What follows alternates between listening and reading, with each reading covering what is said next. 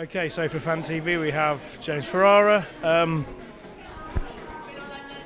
Tonight's game, that was, especially towards the end there, it was quite intense.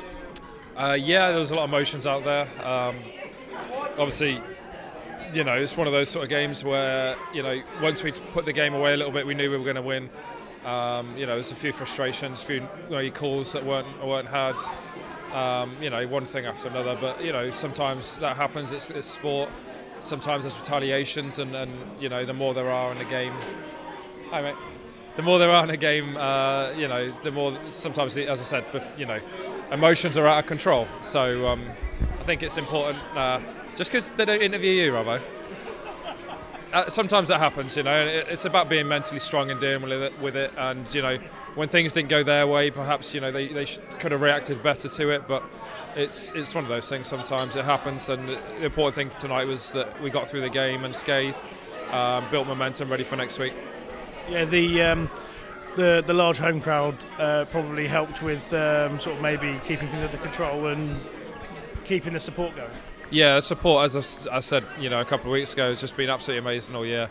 And the support was truly behind us tonight. And I think a few of our fans, made a few comments towards them and stuff off the ice. But it's it's part of sport, isn't it? You come to an away building and you got a big home crowd behind the home team, and things happen. But the fans were amazing again tonight. We've got playoffs to look forward to now. So how do you now prepare for that without thinking of, you've got experience from this season to take into it and things you can do, but how are you now preparing for the playoffs? Couple things really for me. I think the first thing is rest. Having had midweek games for the last 4 weeks, and most of those weeks having 3 games a week, we haven't practiced as much as we normally would. So I think rest, recovery, and hard work and practice this week will be important, ready for next weekend, where we can get back to like a kind of normal schedule. It takes a lot out of guys physically and mentally. Midweek games, long bus journeys. Even when they're at home, we've got guys that travel to the games, and you're late nights and then you're up for work still the next day. I don't think many guys have missed many days of work recently, despite the extra time and the commitment. So it's been really difficult. So I hope everybody gets some rest this week. But obviously the training sessions and the application towards that is going to be really important.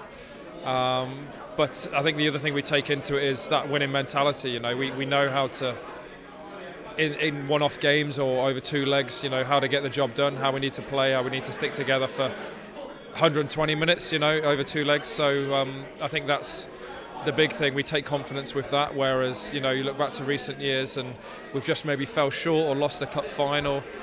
That kind of plays the opposite role, and hindering you sometimes, especially when that loss comes so close to the playoffs. So I think, plenty of rest, hard work this week, and, take that winning mentality and confidence through to next weekend.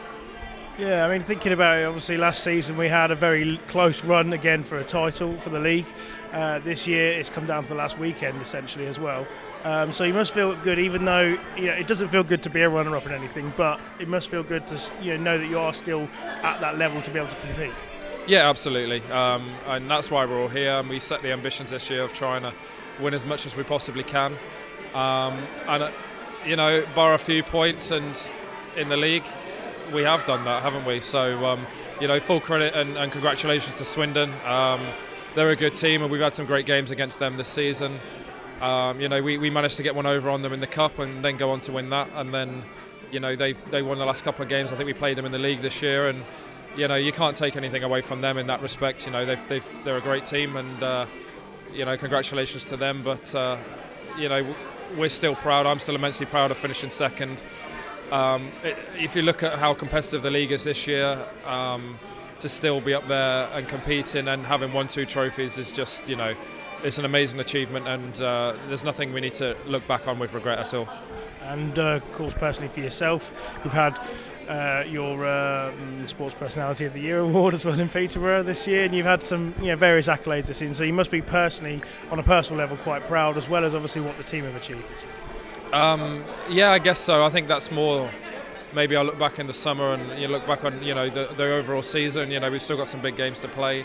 I'm just happy that I'm still able to work hard and commit to the team the way I do, and and help out. If whatever I need to do for the team, I'll be able to do, or hopefully apply myself to be able to do that. So, I'll look back at the end of this season hopefully and have even more memories.